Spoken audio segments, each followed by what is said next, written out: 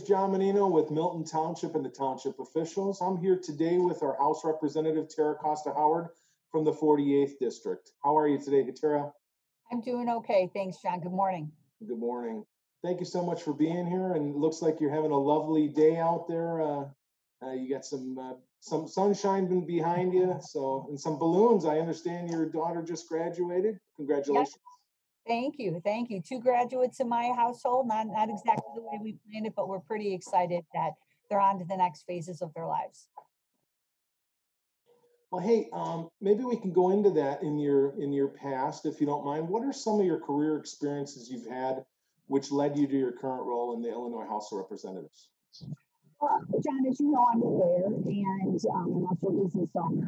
And so I've been able to use those experiences from my life to really apply that in what I do in the House of Representatives.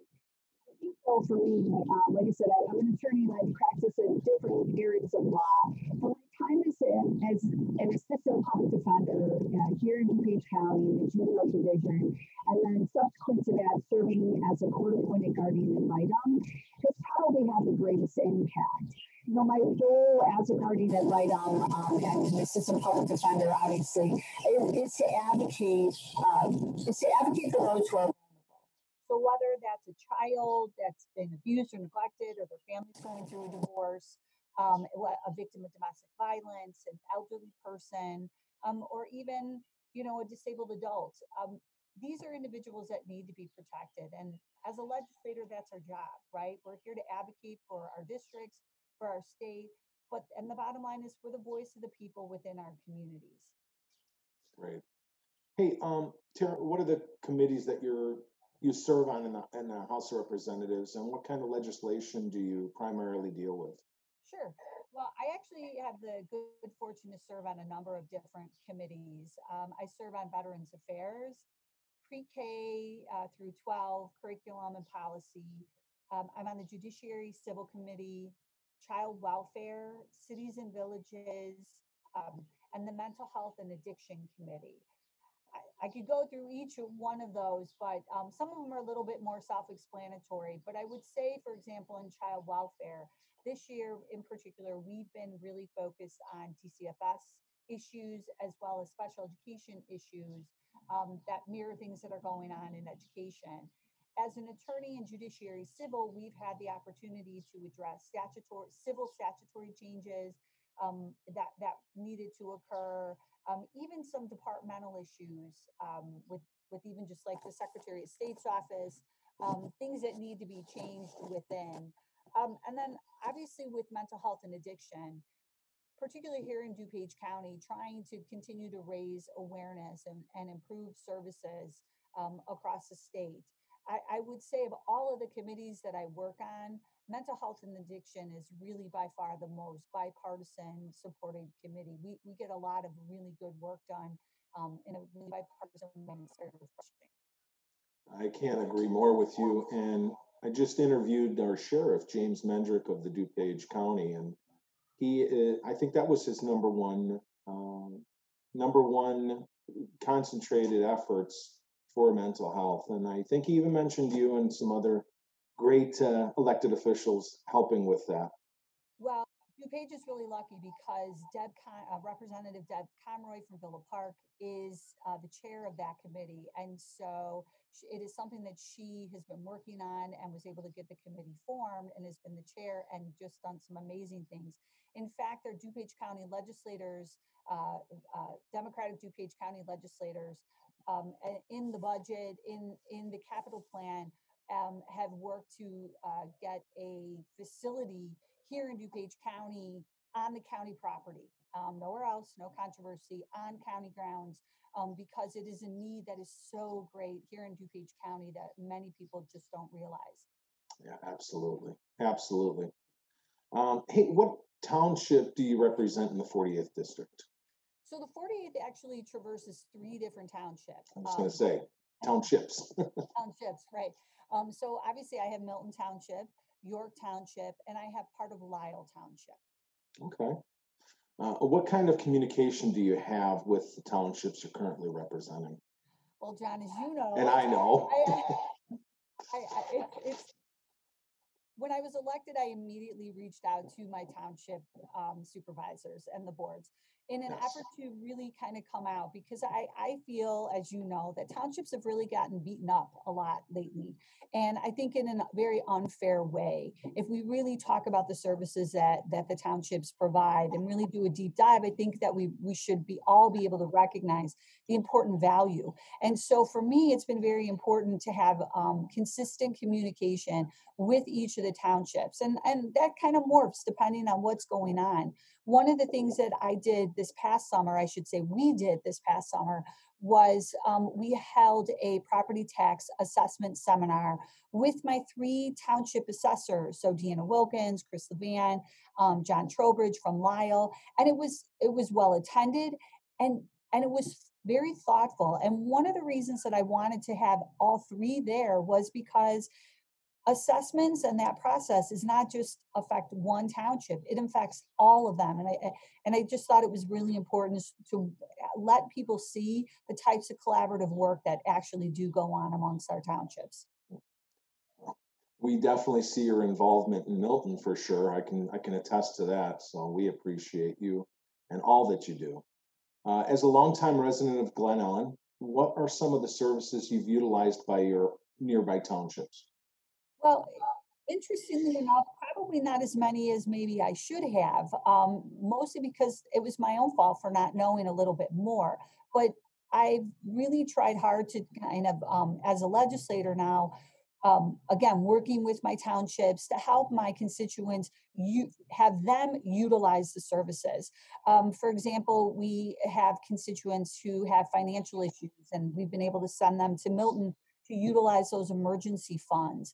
I've done a lot of work with John Valley and again Deanna Wilkins, but John Valley in York Township with their senior program. They have and all of our townships have them, but because I think York has the large facility, they're able to run a very robust senior services program. They have, when they're open, they've had, hot meals, they do meal delivery, they do a lot of transportation, which I know goes on in all of the communities.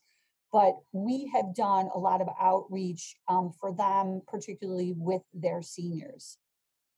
Great. Yeah, John Valley, Deanna, those guys are just incredible people and very giving of their time. It's not a part-time job for them, is it? Definitely love. No. Hey, with this COVID-19 epidemic, pandemic, I should say, how has it affected your job? And you being as a representative, sorry. No, we've had to shift very quickly. My staff still works remotely, although one of my staff members can go, goes in a little bit to the office, but we can't take walk-ins obviously because people aren't there. Right. What we saw though was we had to quickly adjust to many legislative proposals that we had truthfully had to go on hold, and we really shifted into constituent service mode times 100, meaning we were immediately working with our food pantries, with our doing blood drives and food pantry drives, because we saw the need for services just increase exponentially. Working with our schools to, again, making sure students had remote access, that they had food, and then being able to do that was what was so important to all of us. Mhm. My assistant Gail has really focused on the unemployment issues, because as you can imagine, we see numerous calls and emails on a daily basis needing help just figuring out that system. And so it's been very much constituent services until obviously, once mid-April rolled around, again, that legislative piece kicked in again. Many people predicted there and predict there'll be a second wave for this pandemic. How can local governments prepare for this?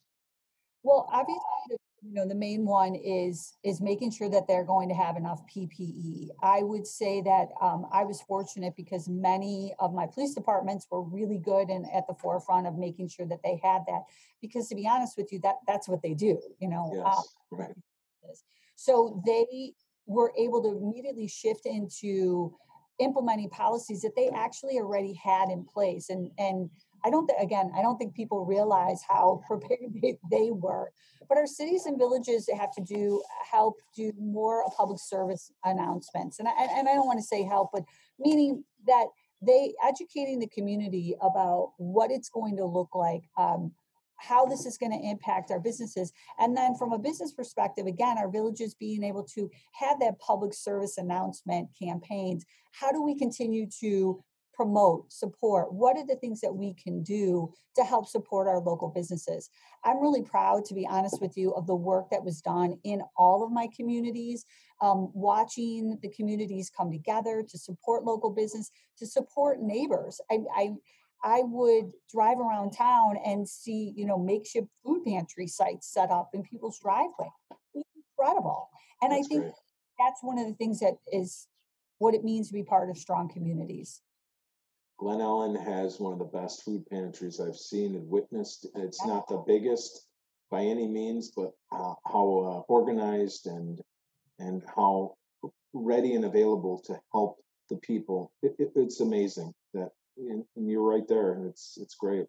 Well, and what was interesting this time too is we did a program called Senior Smiles. Having our seniors be in their homes and really not be able to get out there was tough for everybody. Oh yeah, So absolutely. we partnered with our local school districts, and the kids were amazing. They wrote letters, they drew pictures. District Lombard 44. They had artwork made into cards, Hmm. and a way that too that we partnered with the township. So Penny at Milton Township Yes. get that out to our food pantries, and so those went into the bags for people at our food, that needed that extra there. York Township did the same thing. They took the hand notes, the cards that were given to them from District 44, and they actually addressed and sent them out. And the whole point was to show people, one, we need to make people smile. We need to focus on something that brings joy, and it's a way for people within our community to help and participate with their neighbors. It's amazing, and I know that you really frontline that one, and really appreciate that. A lot of people love to get personal stuff in the mail, and boy, that did make a lot of people smile. This is the one of the final questions, but it's a long one. The 9 townships of DuPage have seen massive increases in the amount of people utilizing their services as a result of this COVID-19. However, we are when it, only one county. As someone who works with other representatives throughout the state, what does the situation look like in other counties? We're not alone. Despite what maybe some people think or feel, we are not alone. And John, I don't have to tell you or your colleagues, when the state went 736 days without a budget, our townships once again were the last line of defense. And my sense is this is exactly where many people turned again. And this happened not just here in DuPage, it happened across the state of Illinois. I participate and adopt a legislative program with the Illinois Farm Bureau. And last week I had a call with farmers from Cass Morgan counties, and they too talked about their counties, their townships. And despite what maybe you see in the newspaper of the numbers of cases, Mhm. the impact is felt far and wide across the state, whether it's a supply chain issue, whether it's an unemployment issue.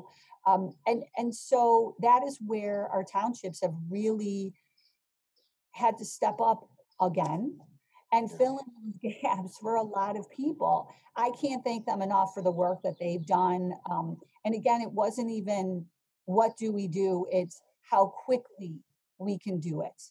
Yes. Yes. Well, I just want to thank you, Terra Costa Howard, for being here today as our representative of the state and joining us. In the future, would you be willing to come back on and give us more updates? Absolutely. Absolutely. Excellent.